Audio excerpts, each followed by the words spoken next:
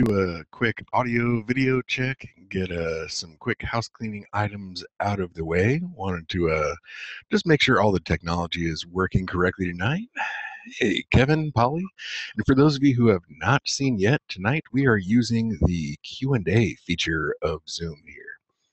So someone actually, Jay asked, can you enable the chat? In an ideal world, yes, that is exactly what we want to do, but for these very large, wide open registration webinars, we unfortunately in the past have had people continue to try and spam, and we don't want to risk anyone's private information or anything like that. So sorry about that.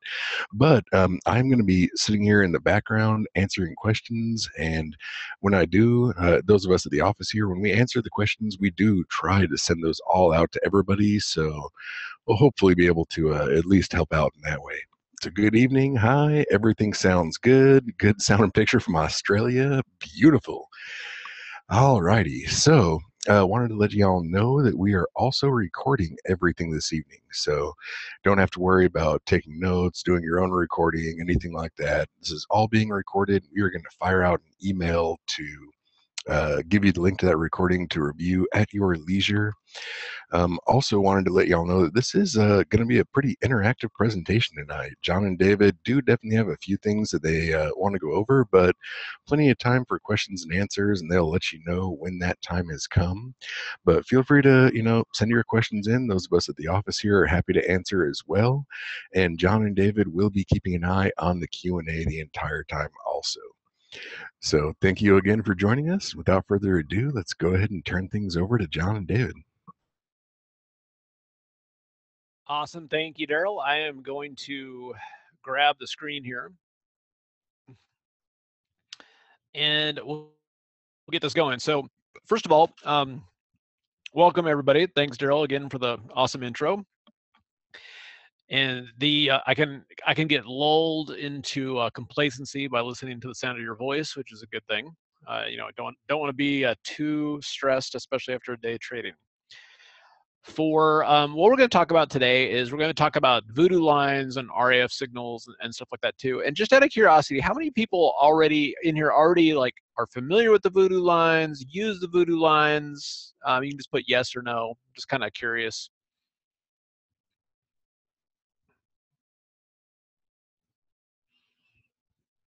Okay, so a healthy mix of people that have already got them, and then also some no's and stuff like that too, which is perfect. Okay, so what I want to talk about here, and we'll just kind of dive into this, and and I always like to say like, hey, this is about results, right? And so far this year, my count is up 6 times. All right, started with $117,000. It's currently at $702,000, and you can see my P&L year to date is $679,000. And you might think, well, that maybe doesn't quite add up. Well, I've also, once I hit over like something over $400,000, I've also been wiring out 2.5% per week of my account balance. So I've also wired out $71,000. So whatever 702 plus 71 is, so 773. So my goal is by the end of the year to get to $1 million. And I'm probably just jinxing myself saying that, but it's being able to do it in such a way to show it. And just in case you think this is a doctored up graphic, I'll just bring my actual Thinkorswim account here. You can see the clock moving. I just took the screenshot, right before this happened. So anyway, this is not like, oh, look what happened here. It's just showing you like, hey, look, if this stuff is working, are we making money with it? And the answer is yes. And so then the question is like, okay, so what is it and how are you using it? Which is always, helpful. Yeah, Kevin, I don't know if I get to $1 million earlier than planned, and this is so stupid to talk like this. This is like total jinx, right? But, obviously I want to trade it in such a way to, and you'll see like right now, I'm traveling tomorrow and I'm mostly in cash, right? But I want to continue to trade this methodically and stuff like that too. So the question is what, how is this happening, right? Because, the markets, so what's driving the returns? Are these markets easy? I would say that these markets are not easy. Someone said like, oh, it's easy to make money in a bull market, but, this has been, I've definitely seen some swings, and this has been the bull market that nobody believes. Nobody wants to be long and stuff like that too. So I wouldn't say that it's an easy market. And I think it's and then what about, is it a clear direction? Well, the trend's been pretty clear, but it's been hated the whole way. Like the news every day is like, another disaster. And then the question, what about are there some good indicators? So, which is good. And so, and then the real question here too, because there's two different kinds of trading, right? There's like momentum trading, okay, where you're buying breakouts and selling breakdowns. And then there's what I call kind of reversion to the mean, okay? And reversion to the mean is one is if it gets too high, you're shorting it on the way back. But it also, and it's important to realize this too, it also means that, maybe if it gets too high, you take profits and then you wait for the next pullback. That's also reversion to the mean trading. So those are really the only two types of trading. And that's really it. So which style is best, or which indicators are working most consistently? And then what about RSI, stochastic, and things like that, and moving average and pivot points? What am I using specifically? So the first thing to keep in mind, and this is really, really important to understand, is that overbought and oversold is to an extent irrelevant depending on the situation. Okay, so you'll see that here oversold worked, okay, and then you'll see here it was overbought like right here, but it just kept on going, okay, and then it got overbought here, and then it kept going for like a while. So just overbought and oversold by itself, I think, is one of the worst things that you can do. You can really get hurt. But if you can do overbought or oversold at what is a key level, okay, then it actually works pretty good. So if you do get overbought at a key level, okay, that's legit. If you do get oversold at a key level, that's legit too. And so the question then just becomes, what are key levels? What about Fibonacci's? Okay, 50% retracement, is that a key level? Well, sometimes it works and sometimes it doesn't, right? What about prior support and resistance? Well, sometimes it works and sometimes it doesn't. And the main thing with prior support and resistance, and this is the thing that I think is so critical, is prior support and resistance is great, but you also got to remember it's all in the past. Okay, prior support, if we're right here, all the prior support and resistance is in the past. Okay, it's not really telling you which levels the market's going to respect in the future. Okay, I want to say that again. It's not really telling you which levels the market are going to respect in the future. And if you know these levels in advance, it makes this so much easier.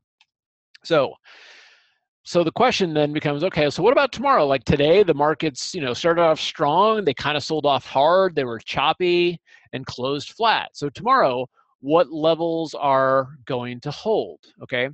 And if you look at price action without levels, okay, and this is an old MasterCard chart, right? We'll look at some current charts here too. But if you look at, it can look kind of random. So, it's like, okay, this was a pretty good uptrend, and then here we stopped, and then, and then we kind of kept going down, and then, we couldn't get through this level, and then all of a sudden we spiked up here and stopped right there, and then we had this nice move. And it kind of looks like, okay, well, maybe it's just kind of random, how do we time all that? But all of a sudden, if we put levels in there, okay, you'll see that things suddenly make more sense. And the key is levels that the markets respect, okay? Boom, this level the market respects, this level, and look at the sandwich right here. I couldn't get through that. And it's what's important to understand here with this, and you can see we come back here and then boom, and stop dead in its tracks right there. The thing that's important to understand is, unlike pivots, pivots are calculated every day, and every day the pivots are different. Okay, these levels don't change. Okay, this level pre-split was there forever. This level was there forever. They don't change day to day. They're permanent. Okay, and that's a huge difference.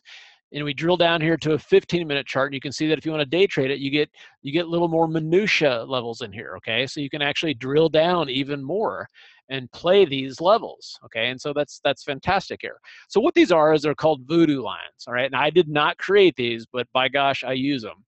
And this is how they work. So the fire line is the most important. Okay, that's the strongest one. You don't see them very much. The tree line, which is green, is the second most important. And then the snow line, which is white, is the third most important. And then finally, the sky line, which is light blue, is the fourth most important. You'll notice that the red line is the thickest. The green line, it might be the same width or slightly lower. And then the snow line, a little thinner. And then this one's a little thinner. They're all good, but the market respects the red ones the most, the green ones the second most, the white ones the third most, et cetera, et cetera. As an example, what that means, intraday, the markets might bounce back in here, but on a weekly level, like on a weekly chart, it could get stopped right in its tracks, right there. So it's important to remember that. And this stuff's available for, almost any market here. I mean, we can look, real quick on, here's Apple on a daily chart, right here. So, we're looking at Apple, and if we come over here, we'll get apples to apples here. So you can see here at 145, you can see the different, the different resistance levels and stuff like that too, where if we look at this right here, let me get I'll center the symbol here so the charts actually look similar. Again, on something like that, it can look a little bit kind of like random. It's like, okay, what's going on here?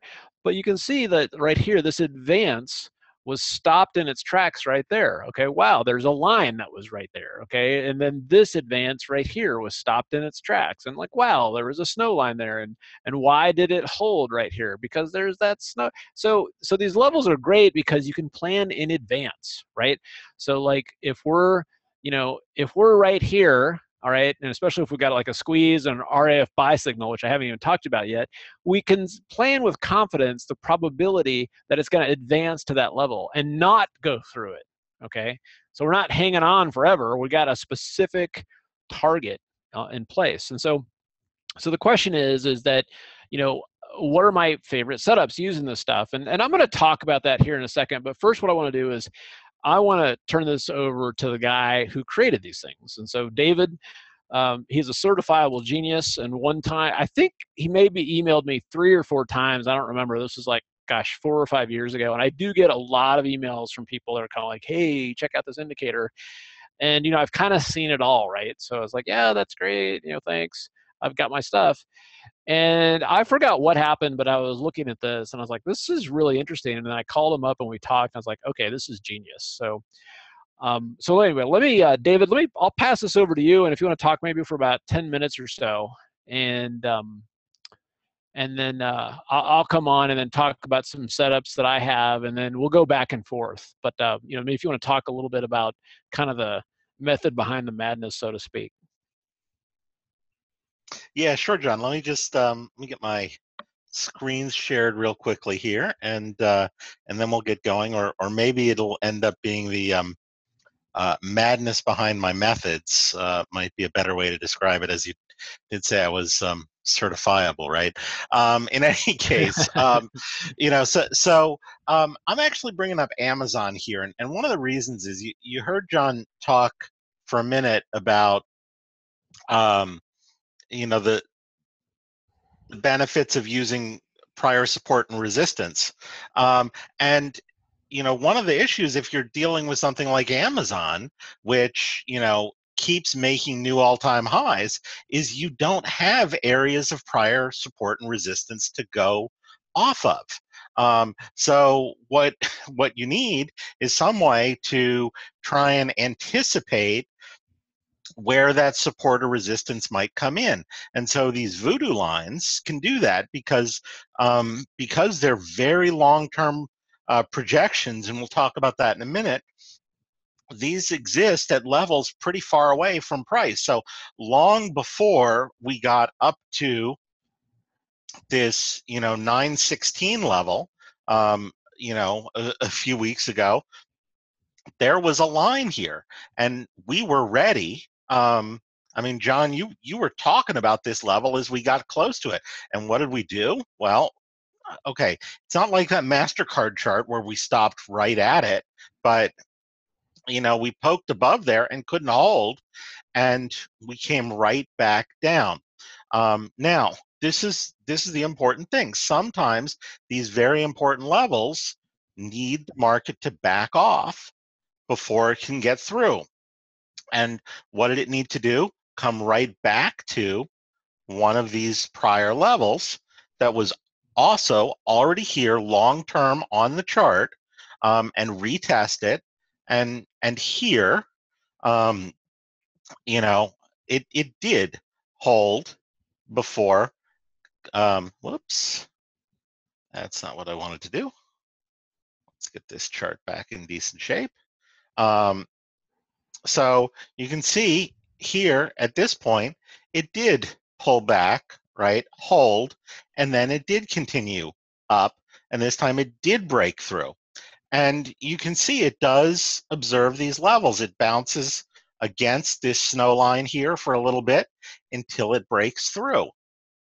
And one of the things that I really like about using these is they give us, if you ever read some of the stuff that, for example, Paul Tudor Jones has said, is he said, you really need to have a roadmap of what you expect the market to do. Doesn't mean it's always going to do it, but you need to have that roadmap so that you can benchmark the market's progress. So when you may believe that that Amazon is bullish, and it may run right into this line, but you better then have something that says, well, you know what, if it doesn't hold these next levels when it comes into them, then you may have to revisit whether that roadmap is right or not. But it did hold, and it did head up, and there are lots of ways to use this. I traded Amazon today based solely on these voodoo lines and actually this ready aim fire that we're going to talk about. So the ready aim fire is something that I use for, let's zoom in just a little bit, for signals that help me decide whether a level is going to hold or not, whether it's whether this is a spot where I want to try and take a trade. So what I look for, right, and I'll go through this pretty quickly. I know John's going to talk about it some also. The green ones are buy signals. So if you're looking for a buy, you look for a ready and then an aim, and sometimes you get multiple aims. And then once you get the aims, you look for one of these magenta arrows in this oversold area for a buy, or in the overbought area for a sell. And you can see, I don't take every one of them. I take them at predefined levels. So we come down into this level, get an aim when we're there. That's a buy signal right there in Amazon, as beautiful as you'll ever get. So all we do is is get a nice little pullback into the level and a buy signal, and then you go off. Now I'll show you today, because I said we don't always stop right at these levels, right? But I've built this roadmap, and in fact, for folks in the Simpler Options chat room, we talked about this roadmap yesterday. We talked about how so long as we stay above this snow line right up here, then we can still look bullishly at Amazon, but it needs to hold these even lower levels, these skyline levels, in order to keep looking up. And we'll use that to benchmark sort of intermediate progress as part of our roadmap. And what we can see today, if we drill in, let's come into a 5-minute chart here. Well, we did break this this skyline. We had a pretty sharp move today, and I actually know some people who were panicking today. But what did we do then after? We rebounded almost as quickly.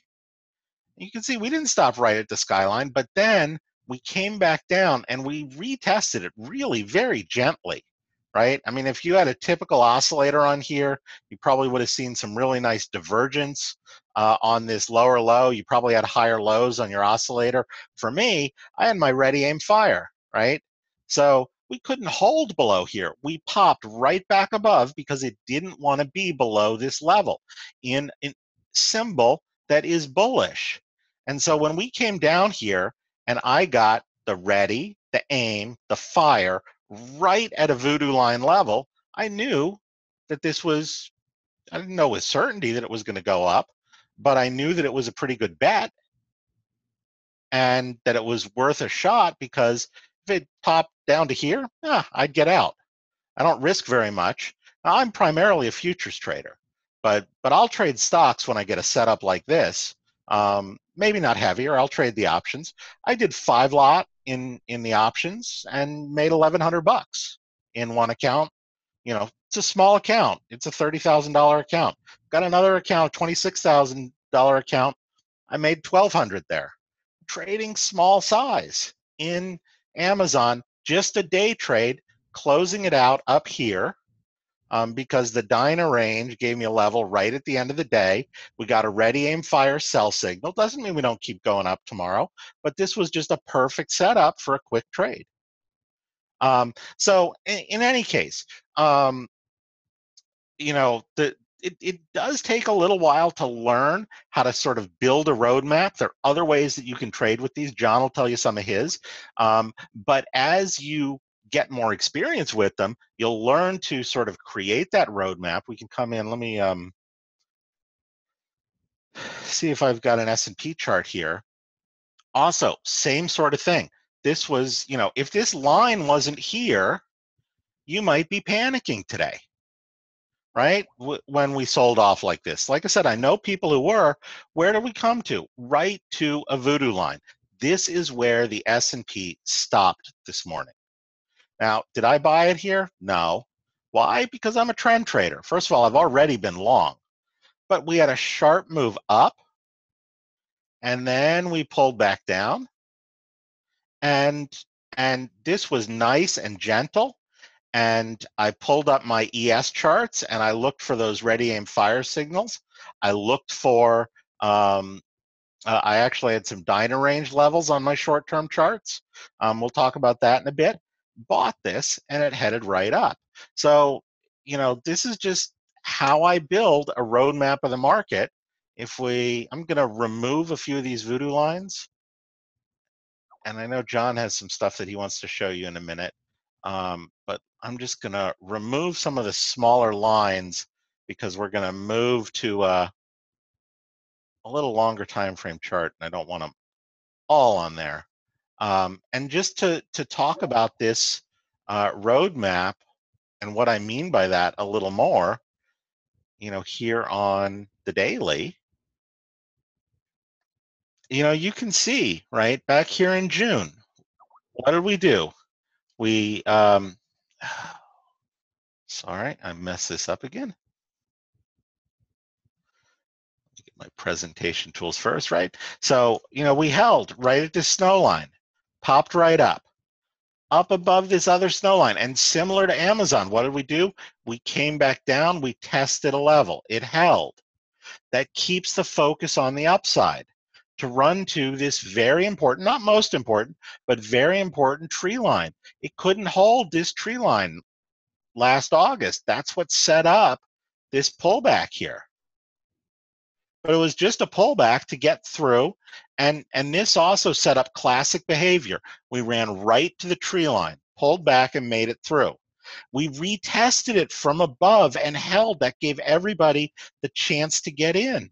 And we keep working these. And as long as these levels keep holding, yeah, we get pullbacks from them to the next lower degree level, but then it gets through.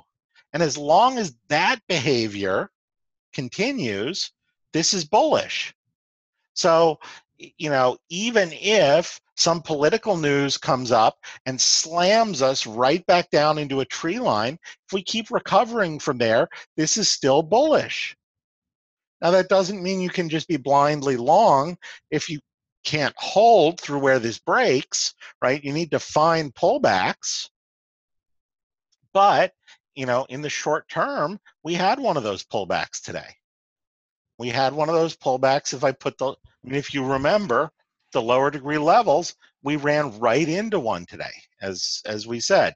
And even if you're a wimp like me and you wait for the pullback after it bounces, you can still use that information as a way to get in on this trend.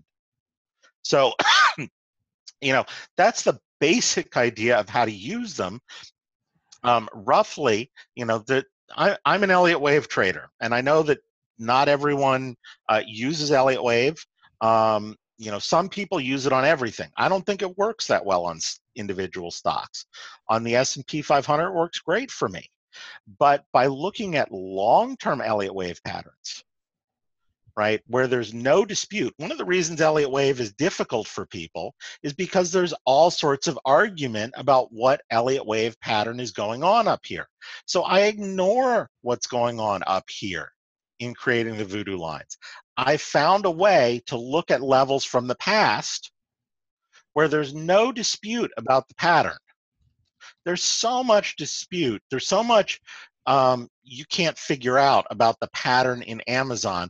You can't use Elliott Wave to trade it. But I can use Elliott Wave patterns from years ago in Amazon to build these levels, and you can see how it creates levels that work right now. And that's the idea that it's based on. And you know, you can see by the fact that it works that that it's a valid technique. So so that's the general idea behind it. But you know, we don't want to get caught up in that. We want to get caught up in how do we use this to make money, because you know, that's what it's here for. So I know John has some more thoughts on that. Yeah, let me. I'll show. You know, we'll swap back and forth here. Let me. I'll show absolutely. a couple things, and then let's see. And you know, and it's, you know, it's interesting when so when David was telling me this stuff, and as soon as he said Elliott Wave, I was like, oh God, are you kidding me? Because Elliott Wave is, you know, you get 10 Elliott Wavers in a room, and it's like you get, you know, 10 different answers in terms of the downside and the upside, or if we're going up or down.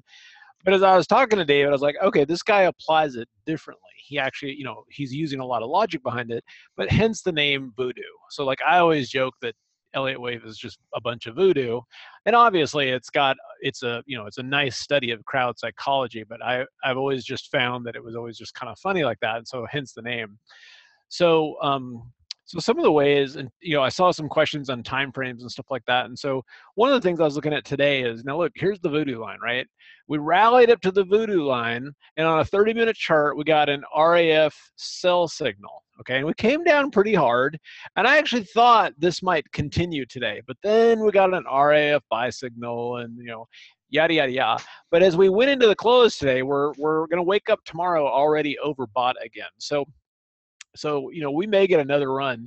I find that a 30-minute S&P chart is pretty valid.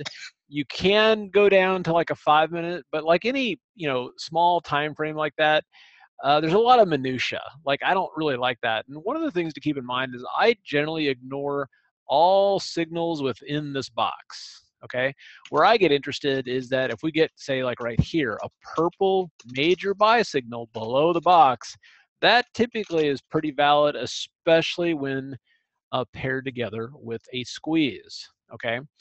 I also saw some questions earlier. You know, does this work with, say, currencies?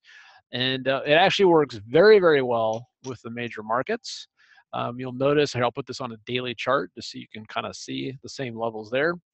And, you know, on the euro, this thing has just been walking and ping-ponging back and forth between the tree line. And then it pops up to the snow line. Hey, John, go ahead and zoom out so we get November in there. Because, you know, I mean, oh, by the way, so look, I want to look at that election night. It's just got a wick, but you can see that wick ran right into the fire line. No, I remember that night. I mean, look at this. We were selling, and folks who were, you know, I mean, we were selling that. We were selling that hard right there. Not because that was the only time we touched it, but we had other things that were telling us to sell it there. And where did it run to? The lower fire line right there in December, January. I mean, that was a beautiful run. And that, I mean, if you were in that run down from fire line to fire line with me, you made a lot of money. I mean, just one contract of the 6E, I mean, that was a really good trade. Yeah, and so you'll see, and I found it with the major markets like that, it's fairly substantial. And if we look at even things, like the Nasdaq futures right now, it's like, wow, what are the Nasdaq here? It's on fire. What is it going to do next? And these levels have been very, very key. As soon as I can get a snapshot of this here. And just in terms of kind of boxing this in. And if you look at this from, and let me here, I'm going to throw these on the daily chart here real quick. And if we look at, let's see, we got Voodoo. There we go. Well, actually, I'm just gonna expand this one out to the daily. So if we look at this, like say from a daily perspective, you'll notice here, I mean, look at, this is like one of my favorite patterns like this. When you come up, and remember, this red line's been there forever. So we had a squeeze, some buy signals here. We're grinding up, and man, look at this. We just grind. And I know that when we get to a fire line initially, that this is what's going to happen, and this is a great time to sell iron condors, right? But then when you start building the squeeze and you get even a mid-level buy here, look for the next level. And look at this. We just melt up to the next voodoo line, okay? You melt up to the next voodoo line and pause. And then when there was this big sell-off here 2 weeks ago, if you guys remember this, it fell like 120 points in one day, the last Wednesday or the Wednesday before. It stopped like to the tick on that voodoo line before coming up here. So these things have been fairly substantial in my opinion here. Google, we had a trade in here not too long ago. First of all, you got this daily squeeze. You come right up into this level, trading sideways here. But then once we come back down and test this level to the T, okay, to the T, then, and it may have, I think it was the 78-minute squeeze, maybe it was the 39-minute, but we got the signal, went long. And here, I think I took a screenshot of that trade. And yeah, I mean, this was a fantastic trade. And so this is part of the philosophy that I've been following here, and that you can see that, my 6x return in my account is that what I'm doing is I'm waiting for situations like this where I have the potential to make bigger trades, okay? I'm not trying to make, 1 point in Google. I'm trying to find positions where I can do big positions, okay? Not bet the farm positions, but willing to put 10% of my account into a position based on the setup, with the idea that, I've got a handful of eggs in the basket based on these setups, and I watch that basket. And I try to do this across a variety of asset classes. It's like, okay, well, if the market rolls over, I've got this exposure in notes and yada, yada, yada. And so anyway, so that's what I've found has worked really, really well in this market. A couple of other, let me see what questions you guys have here. Yeah, so John, one of them that seems to be coming up a lot in sort of different flavors is there seem to be a lot of lines, or, how do I know, whether to care about the fire line or the tree line? And a couple of things to say about that.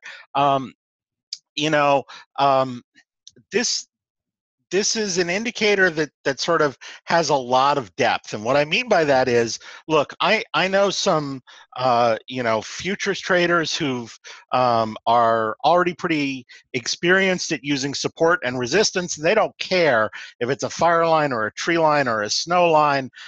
They're like, give me a level that works. I'm going to trade against it. And they go and they're day trading and they're having a blast. And that's great. And if you trade that way, you can use it that way. If you're more of a swing trader, or you're using it as sort of, I suggested, to benchmark progress and understand the direction of the trend, honestly, there's a lot of depth there, and there's more to learn than you might be able to get in just tonight's webinar, but you will get it as you start to watch price move.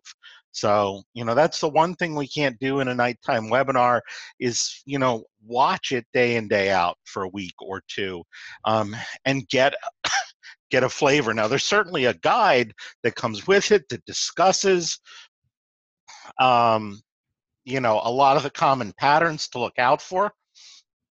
But there's certainly some ways you can use it, just out of the box, like that Amazon trade I showed you today. I mean, that was a beautiful one. And then there are others in terms of learning how to qualify the trend and understand the trend that you can just get as you keep working with it. Yeah, that's some great points there. And some of the things that I've found is that, essentially, like if you remember, I was talking earlier that green is the second strongest, right? So if green is the second strongest, what does that mean when we get up to that level? And if we go back here and we look at the S&Ps, I want to get both of these time frames here going, and this is, I think, a critical part of this, is that if I see that, I've got a squeeze, right, and we're coming up to a skyline, I'm not too concerned about that. I look at that as a minor pause. So literally, if we're going to rank these, this is the second strongest, this is the third strongest. The fourth. Yeah, thanks. Yep. It was close. That's the third strongest, and then that's the fourth strongest. And of course, the fire line's not on here. So knowing that this is the fourth strongest, and here's a squeeze, I go, all right, it's just going to take a pause here. I'm like, all right, it's going to catch its breath here. It's not going to get stopped in its tracks. However, when it gets to the tree line, it did go through it a little bit, but it essentially gets stopped in its tracks, right? And that's what I've found. So, if we're going to pull back here to the skyline, I'm going to be looking like, okay, if we can get a buy signal, great, I'm going to look at it. But I'm looking at this as not as rock solid, as this up here. All right, and that's something that I found to be very, very true. And if we look at, say, the NASDAQ futures here, okay, this was a phenomenal move here, but you can see it just stopped cold. Like here, this is a great example here. It comes up, it's like, okay, I got to catch my breath. But the second time it can go through here, I don't even see you. I don't even see you. But boom, it gets here, it's done. And it was done for all of March and half of May. Okay, now we got a squeeze, it's ready to go again. Oh, doesn't even blink. A little bit here, and then finally we get up here. And so this is that snow line's another kind of a consolidation point. And I've found this happens time and time again. And if you're an options trader, what this means is that there's a time to go directional, boom, directional. But man, when you get a situation like this, it's a fantastic opportunity to start selling iron condors and things like that too. I saw someone else talking about or asking about Netflix. Netflix is one that I like to trade as well. And guess what? This thing has been so stubborn in trading sideways. Well, guess what? There's a big old fire line right here. Okay, and it couldn't get through this. And when it was here, this was not a time to get too excited about directional plays because it's sandwiched in between these two levels. Great time to sell iron condors. But once it finally breaks through and closes above it, okay, you can see this thing doesn't have a meaningful rally until it breaks through and closes above that fire line. Then and only then is it free to melt up to the snow line. And what does it do when it gets here? It stops to the tick. Okay, and I've just seen this happen time and time and time again, and it's fairly fantastic. And so most of the key stocks that you like to look at here are in this. Okay. Yeah, and so what these lines are is, if you know what they are, you can just draw them on your chart. What's nice is with the software, you bring up the symbols that you want to look at, and of course they're already pre-populated on here. So what I do is I go through my list of stocks that I like, right, and markets, and then I can just click on it and say, okay, let's look what's going on with the dollar index. When I click that, then I guess I could actually link that. That would be super helpful. So I'm just going to link that real quick. And if I click on the dollar index, and then boom, it comes up, and everything's already pre-populated. Okay, so look at this. The dollar index, guess what? It's stalling on the tree line. That makes sense. Okay, so I'm looking for the dollar index to be quiet. If I take a look at the transportation sector, and these levels are already populated, right? And I can see like, wow, it stopped at a dime there, and it's trying to struggle and getting through that. Some of the key sectors I've been watching, financials here, have been taking it on the chin. And you can see we've been kind of stuck between this tree line here. We stopped at the snow line today. I've been watching Goldman Sachs, which is just getting absolutely obliterated here. Guess where it stopped today? On a dime. Surprise, surprise, on the snow line. I'd look for this if it's going to continue to consolidate for a couple of days, okay, before potentially heading lower. But look at this. These are the kind of trades that this is made for. You know, it breaks down, starts its slow grind up. It just stops on a dime here. If you're already looking at this, even if you're working full time, you know it's like, all right, if it gets up there, I want to sell a call credit spread, I want to buy puts, I want to short the stock, et cetera, et cetera.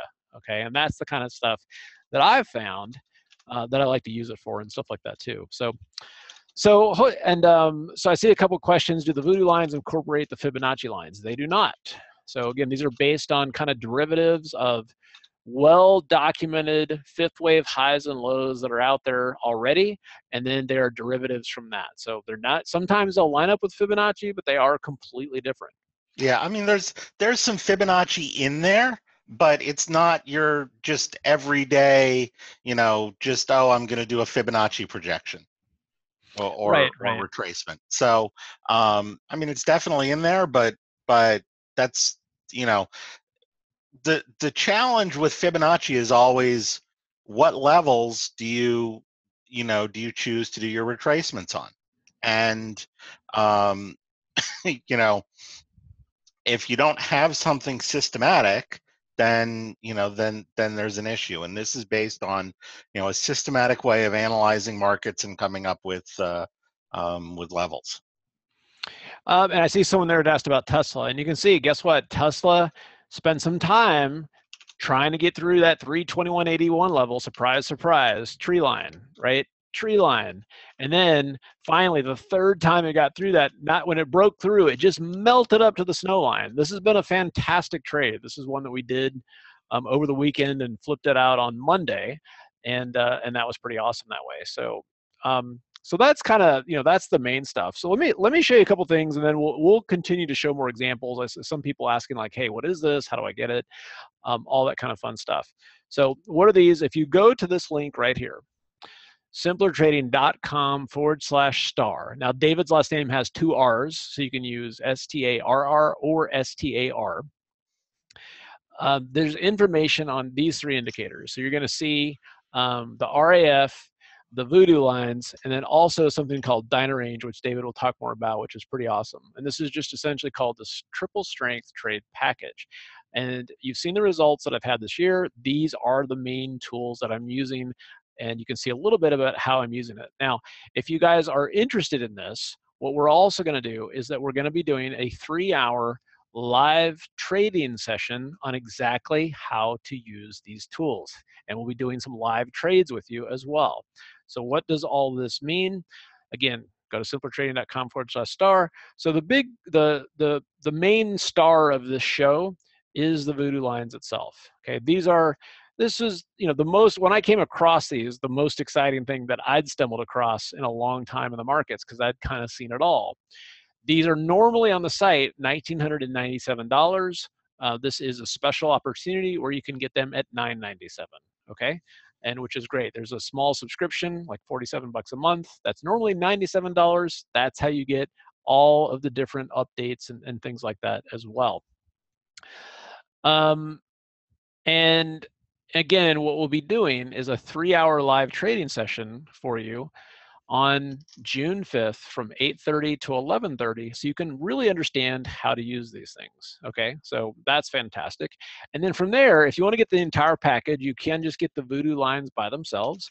There is the ready, aim, fire indicator. This to me is, I think this is it's hard for me to look at as chart without it. Okay, I mean, these are just very, very powerful. Again, if you just want that by itself, it's $597. And then one thing, and David will talk a little bit more about this, is the Dynarange. I've personally used these more for intraday trading. They're dynamic levels that are pretty fantastic, that include extensions and targets and stuff like that too, which are great. So all of these together, I'm not sure what 997 plus 597 plus 397, what that adds up to. So I'm just going to round this to 1,600 and 400. That looks like $2,000 to me. give or take. So if you want the whole package together, there is a discount off of that tonight only, and that is $1,594. Okay. So anyway, I just want to let you guys know that. We'll leave the link up here, and we're going to continue to stay here and just kind of answer questions. But for those of you that have seen this stuff and said, all right, I've seen John's results on this, I want to get similar results, and I want to use the same tools, these are the tools that I'm using. simpletrading.com/star. So also, if you have any questions, you can email us, info@simpletrading.com. And of course, call us here at 266-8659. Now, one question that has popped up, and so I wanted to show you guys this as well, is that a lot of people have been asking about Tastyworks. Okay, so we like Tastyworks. We've been starting to use their platform. They have not set it up yet where we can put our indicators there. However, that's the plan. So for those of you that are planning to open up a Tastyworks account, I encourage you to use, if you use this link, it puts our tracking code on it. So then once, if and when we get these indicators created for Tastyworks, then all we got to do is just do a license transfer. Okay, so if you already own the indicators or you're going to buy them tonight and you think you're going to get a Tastyworks account, use this link. There's no cost, it's free. You just fund the account with like $2,000. This platform will save you like 80% in your commissions. You're going to see us using it more and more. But by going through this link and tagging it for us, what will happen is then it'll enable you to freely transfer the new indicators over to that platform. Okay, hopefully that made sense. So what questions do you guys have about this and other examples and everything and all that kind of fun stuff that you would like to see?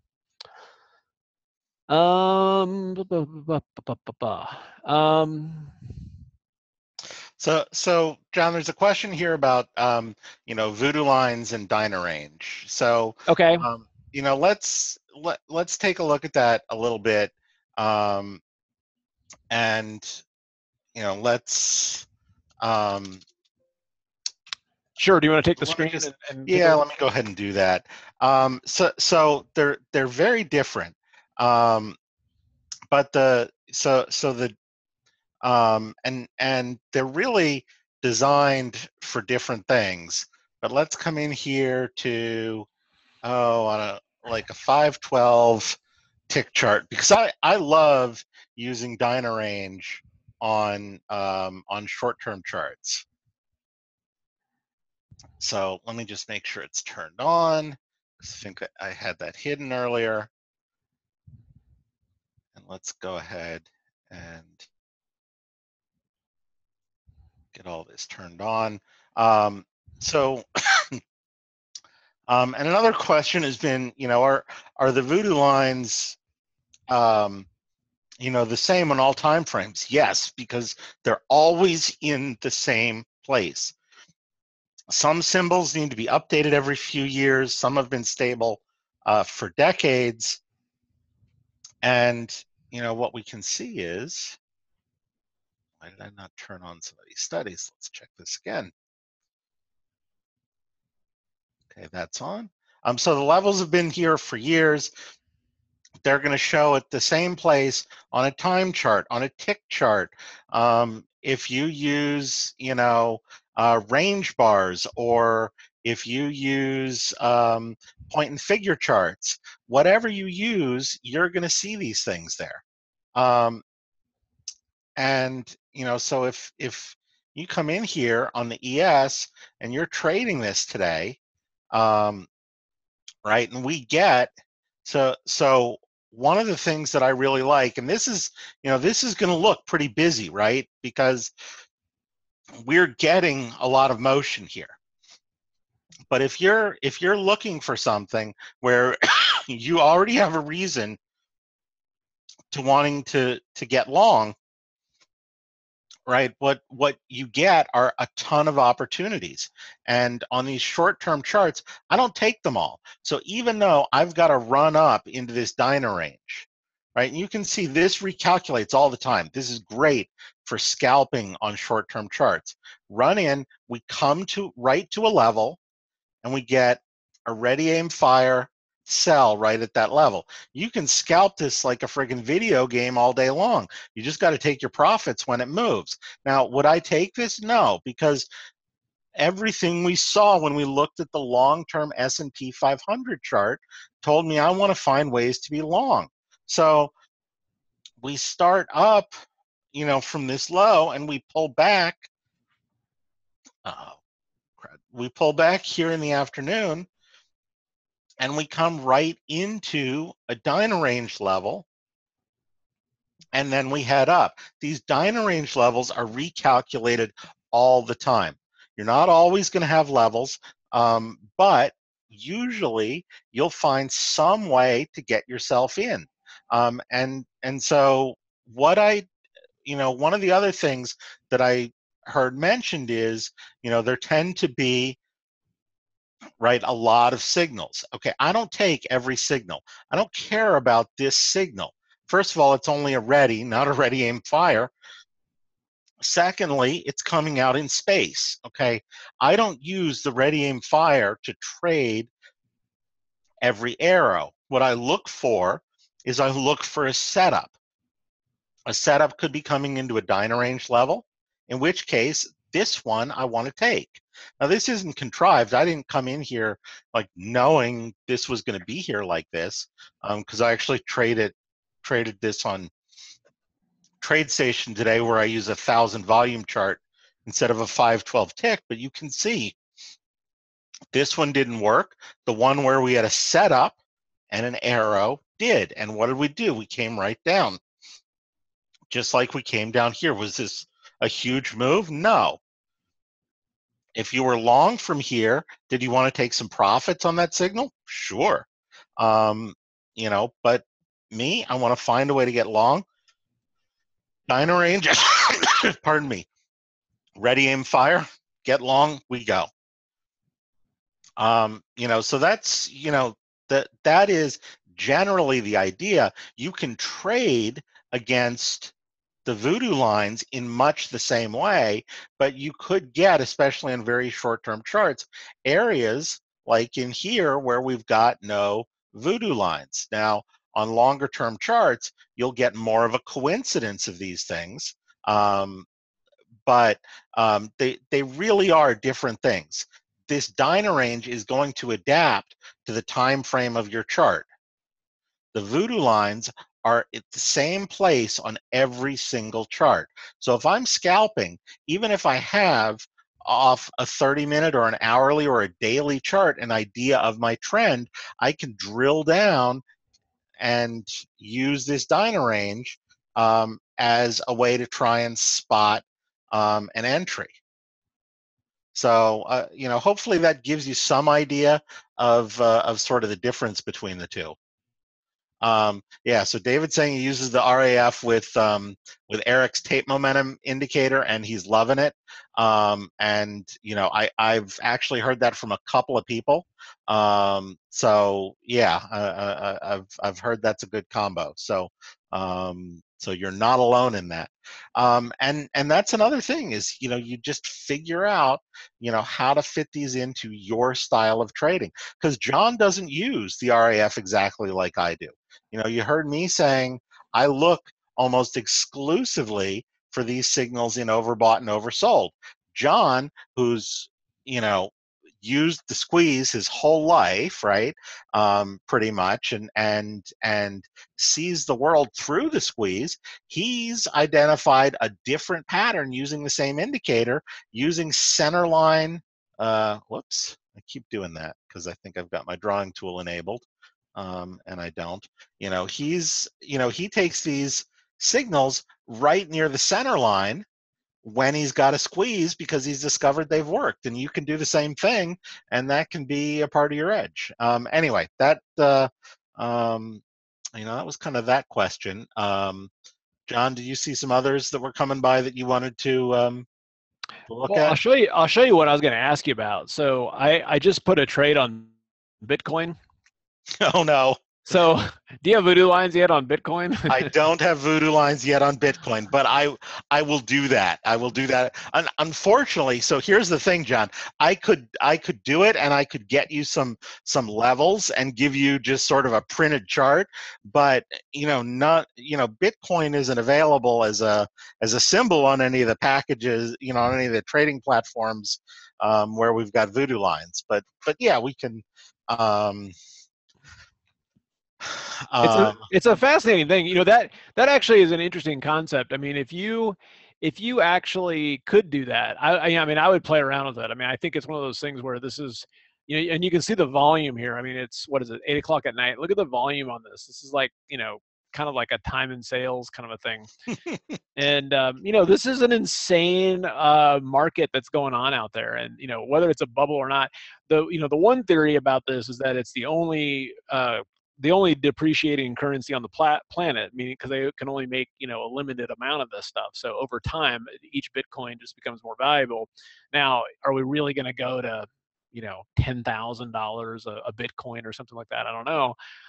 But it's certainly a popular trading vehicle, and there's volume there. And so anyway, that could be interesting. So in terms of, let's see, so one question that came up is this a yearly subscription? Okay, and the answer to that is this part is not. Okay, so this is a if I can find my drawing tool, that would be amazing. So this part right here is a one-time fee for those all three indicators. And I do think, and I can say unequivocally, that these are three tools that can pay for themselves very quickly. That's a one-time fee. For the voodoo lines, there is a monthly kind of a maintenance fee. It's like $47 a month. And the reason for that is that every month, as like say Amazon makes new highs, guess what? The voodoo levels above that price need to be updated. And David's always asking us in the room, like, hey, are there other stocks you'd like to add to this? So right now there's, you know, a couple hundred stocks that are on there, you know, almost all the major markets. But then sometimes we'll be like, hey, we like trading NVIDIA. Can you start calculating the levels for NVIDIA? You know, boom. So that's what that's for, because but otherwise, that's just something where you can just kind of keep the latest and greatest levels. You know, if you get the voodoo lines and after a couple of months you're like, you know what, I really don't need the updates, that's fine. You get to still keep you still get to keep the voodoo lines as you have them. Yeah, and for folks who don't trade stocks, if you only do the indices or the currencies or futures, you don't need to do that subscription. So those are updated much less frequently. I still keep an eye on them every day.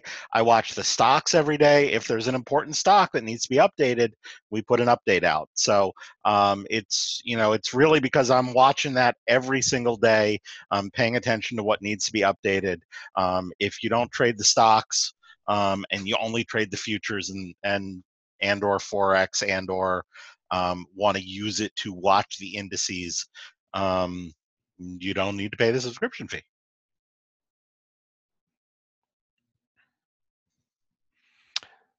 Let's see here.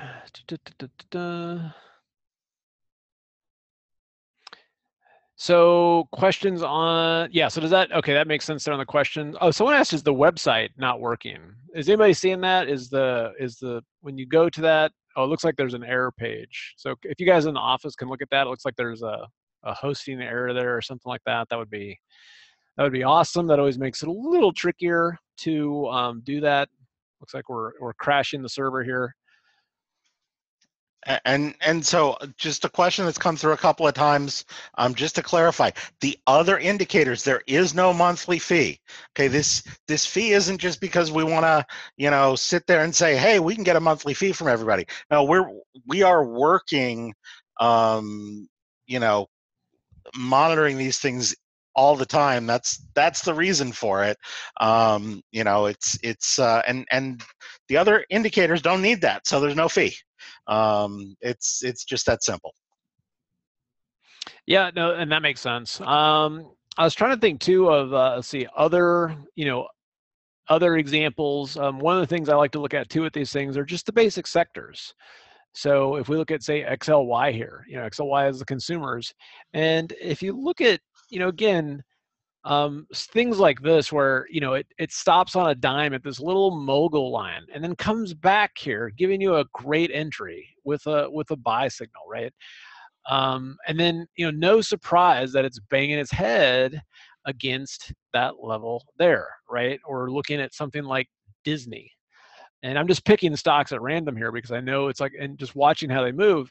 But in something that's coming down really hard, this is something I've noticed. Like it'll, look at this. We spike down to the tree line, and from there we get the good bounce up, stop there, and then now we're just hovering, hovering, hovering, hovering. Next move, gap, next one there, and so, one thing here, like if Disney comes back up to the tree line, I'm shorting it. I'm selling call credit spreads. This is a trade I can plan in advance. Okay, and that's really the key with the voodoo lines is that support and resistance are great in hindsight, but that's a trade I can plan in advance because you can see that the lines are kind of going out into the future there.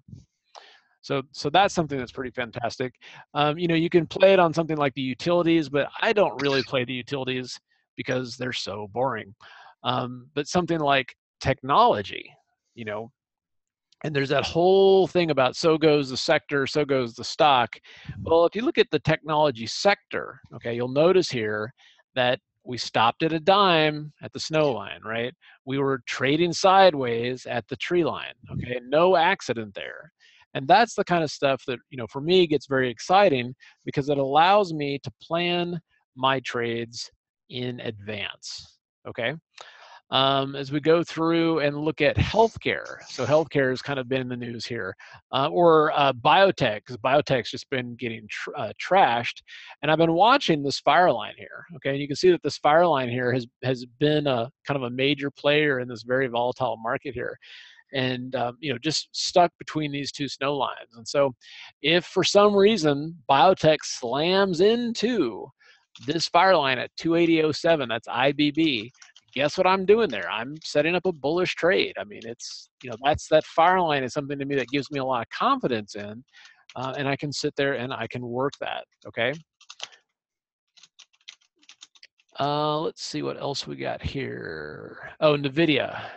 Voodoo lines for NVIDIA. So NVIDIA, again, what'll happen is after a while, you won't be surprised at where these things consolidate, right? So you see like for a while here, we're just we're hanging out. It loves that fire line. It's like a big magnet. And then, we got that big earnings move. We melted up to the tree line, okay? And then you can see it finally stopped at the next tree line on a dime, right? And guess where it's stopping now? So these things it's fairly remarkable. I don't know why sometimes I'm still like surprised. It's a fairly phenomenal kind of a thing to see there. I still am also myself, John. It's just amazing to like watch them, even when you've seen it so many times, because you still wonder why.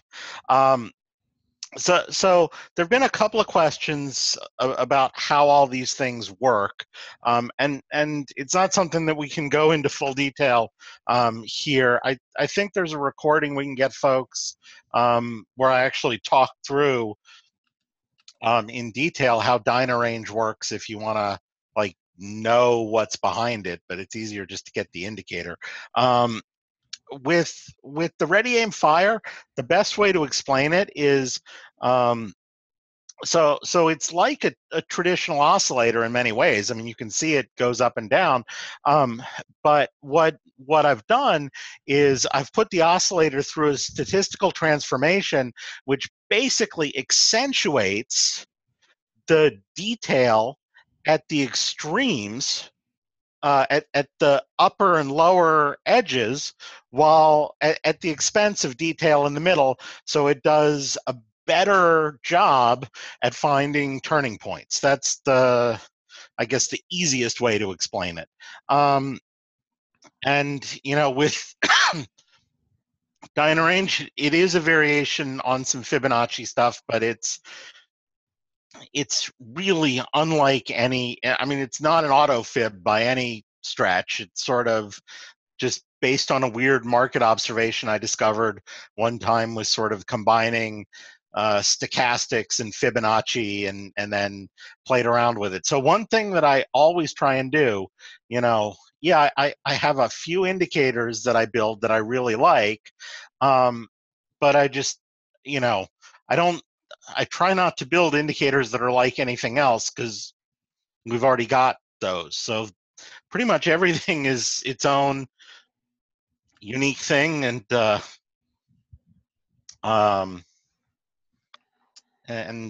you know, that's what I always try and keep doing, is building unique and different indicators to let us see the market in different ways.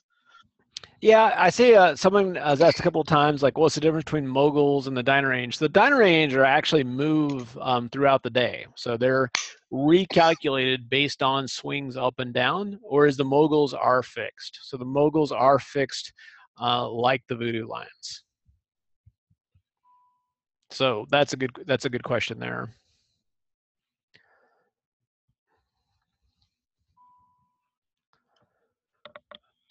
All right, let's see what else we got here.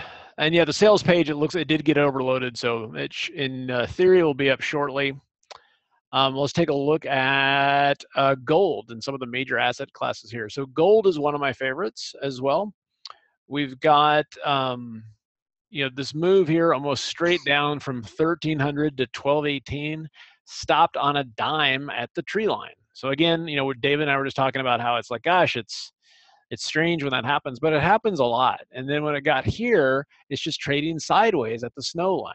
Okay, and that's the kind, that pattern happens quite a bit. So anytime I see a major kind of a decline into a key level, especially if it's a, you know, 1 or 2 level, you know, like a fire line or a tree line there, with an oversold major buy, which is that purple button, that is one of my favorite setups when it happens. And in this market, we don't see a lot of that because the market's been so strong. But when it does happen, I do like to pounce on it. Oil's been in the news a lot, and you can see that this thing is very, very responsive as well. And these are great for day trading. If you like to day trade oil, it's like, oh my God, look at this huge puke in oil. Stopped on a dime and then started kind of, you know, trading back and forth there before working back up to its major snow line level. Okay, again, this is the kind of stuff that happens over and over and over again.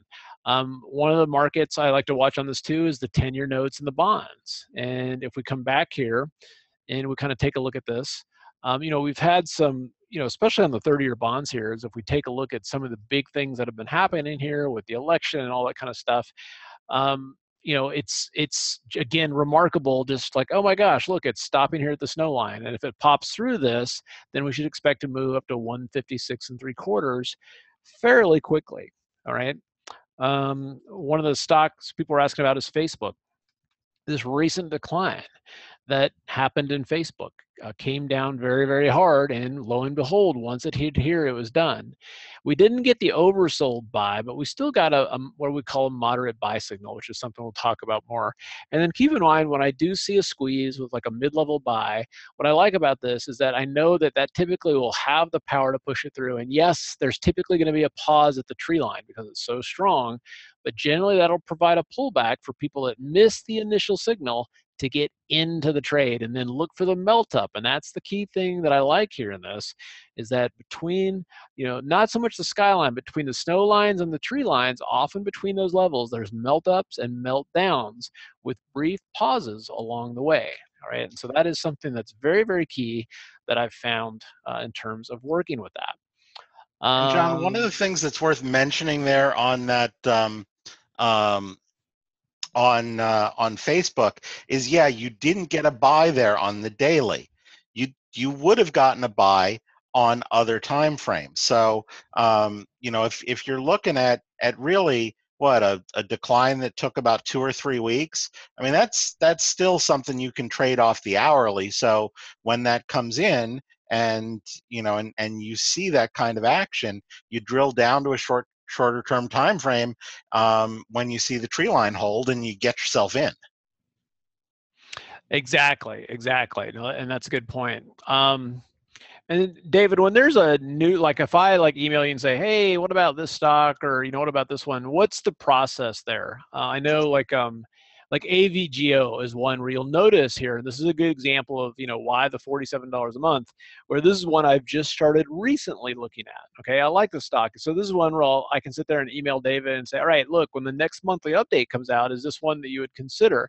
And then, or what's the process, David, when you're looking at something like this? What, because sometimes you'll look at something and say, no, this actually isn't a good candidate, or what is the process for something? Yeah, so I mean, there are a couple of things that go in it. I mean, the first is there's got to be, um, I mean, there have to be sort of enough swings in the price action, and the swings need to make sense. And sometimes they do, and sometimes they don't. So, you know, so some stocks are just, you know, total disorganized messes. This looks like something that I could probably probably do. Just looking at it real quickly. And so yeah, because people email stuff in, and it does, you know, it usually takes me a day or two to analyze a stock. And you know, so in terms of my monthly workflow, right? So I you know, I have, you know, I've got to scan all the stocks that we're currently working with. I don't mean, you know, automated some sort of scanner. I need to look at all of them and see if there are any red flags. And if there are, I may need to reanalyze it and just convince myself that it's okay and leave it alone, or sometimes change the levels. And you know, so usually I've got a bunch I have to reanalyze. That takes some time. I analyze some new ones, and after I analyze it, if I'm sure it's good, I'll add it. If I'm not sure it's good, I might watch the levels for a month or two before I publish it, just to make sure, you know, kind of forward test the levels, and make sure that it's not just something that, you know, looks good and curve fitted.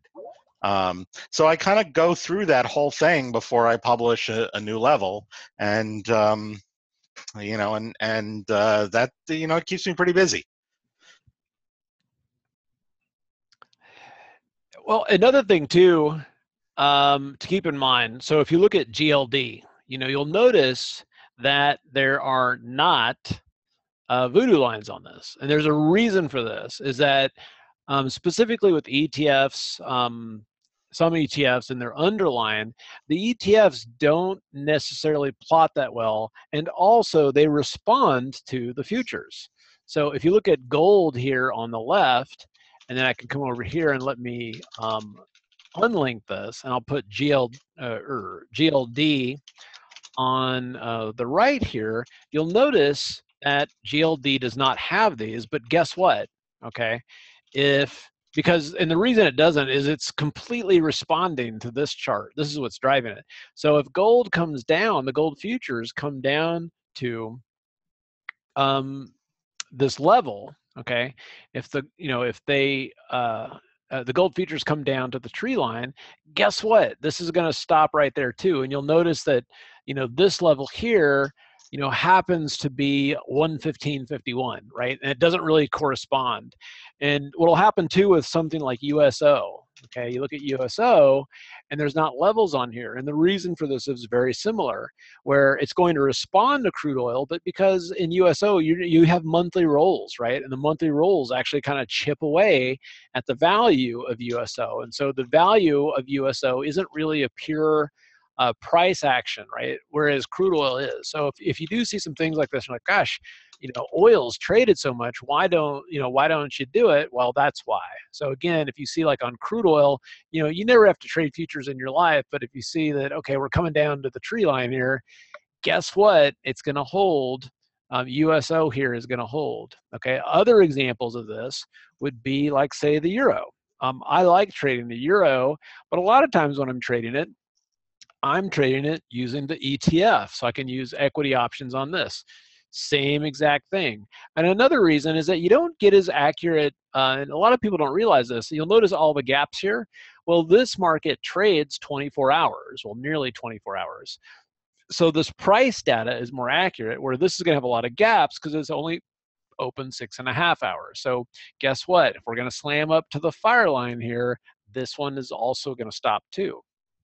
Another interesting one here, and this is all stuff I've learned just kind of in asking David questions, is that if you look at dollar yen, for those of you that trade currencies here, and if I can accurately put this in here, you'll see dollar yen here has voodoo lines, but if we go to the yen futures, they don't. Now the yen futures and dollar yen are exactly the same market, but they just trade inversely. So if you look at this, let me get these lined up here. November,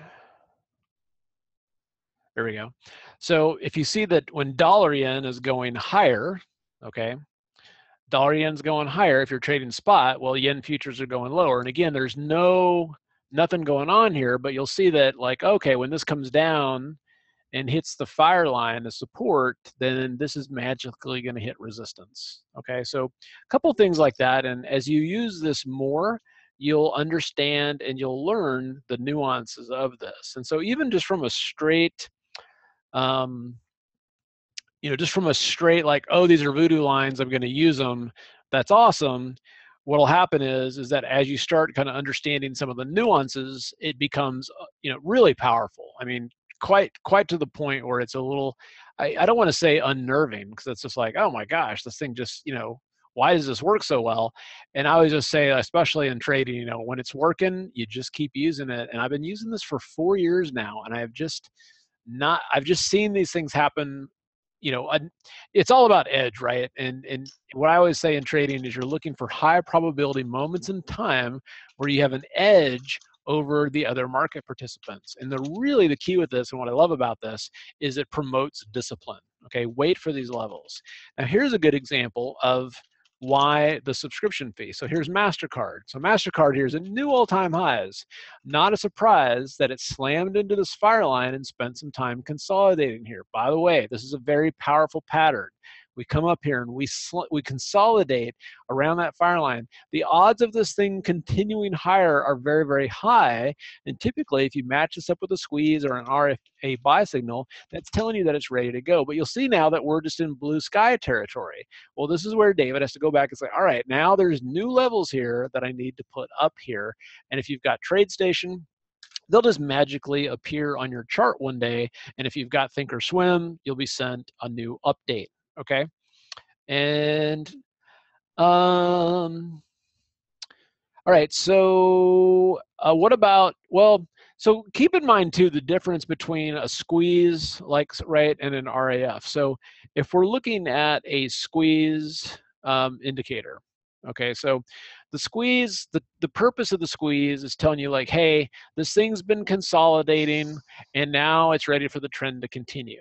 Okay, and the trend then continues. That's what a squeeze does. What I like is when it's doing this and we see this, that we start seeing some, some mid-level buys. Okay, and this thing really didn't even come down very much. So, think of that versus, say an overbought or an oversold, kind of an indicator there. Let's look at Visa. So Visa, obviously, and MasterCard here are very similar. And I remember this one because we did have a squeeze and we got a really nice RAF buy signal down here. You got the squeeze and it was looking pretty good that way, okay? All right, excellent. Let's take a look. Okay. So also, it seems to be good news here is that if you are actually would like these, would like to get them, it seems to be that the page is now working. So apologies for that, but it was a fairly popular heading, a fairly popular type of situation there. So again, if you go to simplertrading.com/star, let me know if you have any problems, but then you can go there and grab that. In fact, I will. I'll do this with you. Let's see. Click on that and let's see if it's working. And there we go. And if you go to choose an option, then what will happen there is that you just pick whichever platform that you're using, and then you'll be good to go, and then just hit checkout. Okay. So hopefully that all makes sense. And again, I did see a couple of questions on the whole thing with Tastyworks, and again, not a huge deal here, but just if you are interested, okay, so again, this is for the indicators themselves for, Thinkorswim, TradeStation, et cetera, is you have been thinking of opening up a Tastyworks account. So what the Tastyworks account is the new platform from Todd Sosnoff. It's got the cheapest commissions on the planet, options, and it'll have futures. It's really, really good if you like doing premium selling and stuff like that too. At some point, we'll have, we're going to be working on transferring our indicators over there. And if you use this link to open up a Tastyworks account, you'll have essentially a free license to move your indicators over there, which was fantastic. So let me see what questions that you guys have here. And it looks like we're good to go with that. And is it possible to display the chart of the Russell 2000? And yes, so let's take a look at that here. We can look at TF, and by the way, this is moving over to the CME, so the symbol will change. And you can see here the same thing, just kind of the same levels here. It just got stopped in its tracks here at 1390 with that tree line, and it took a long time for it to generate enough juice to get through that.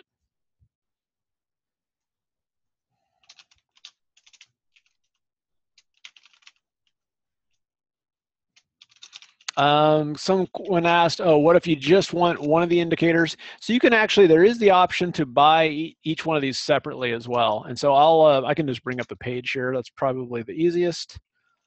And let's see. If you go to the page, you'll see that there are different options. Scroll down here and it's like, oh, okay, I just want to buy this separately. And then you can just click that one there. And then that will enable you to just buy this one separately, choose which platform that you have, and then you can check out from there. Yep, and there is live trading. It is Monday, I believe it's Monday, June 5th. And so there'll be 3 hours of live trading. And that way you can at least see in a live environment, how to use these indicators, any questions about setting them up. Obviously, we'll be doing live trades, risking our own money as well, right alongside with you, so you can see how they work.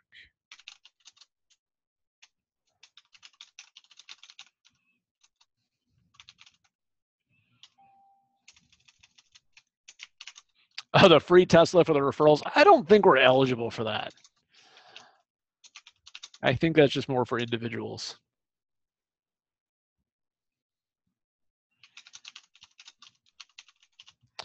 All right, guys. Well, it is 8:20, so hopefully we've answered all of your questions. And I will leave this up here. And then again, encourage you, if you can call us. I'll put the slide up here with the phone number and stuff like that too. And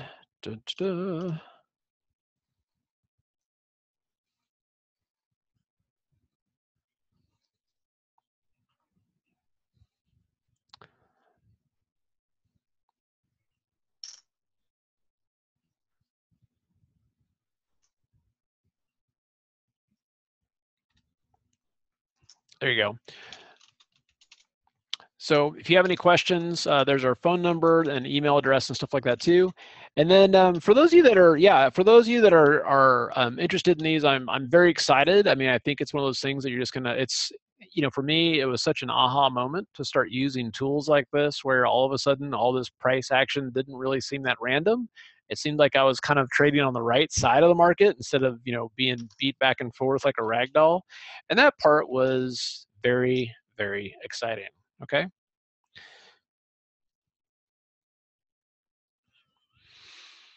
All right.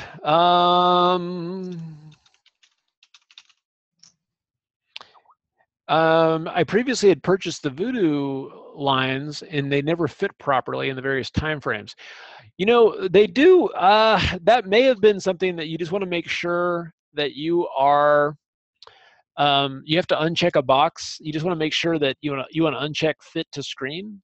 fit indicators of screen, because if you say fit indicators of screen, it's going to put all the lines like for a 2,000 point range and cram them on your chart, as opposed to just what's most current.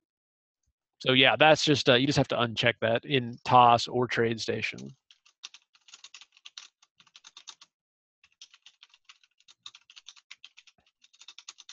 Yeah, and for those of you too, and that's a good point. I think we do have one spot left for a live event in Austin, so I'll add that here.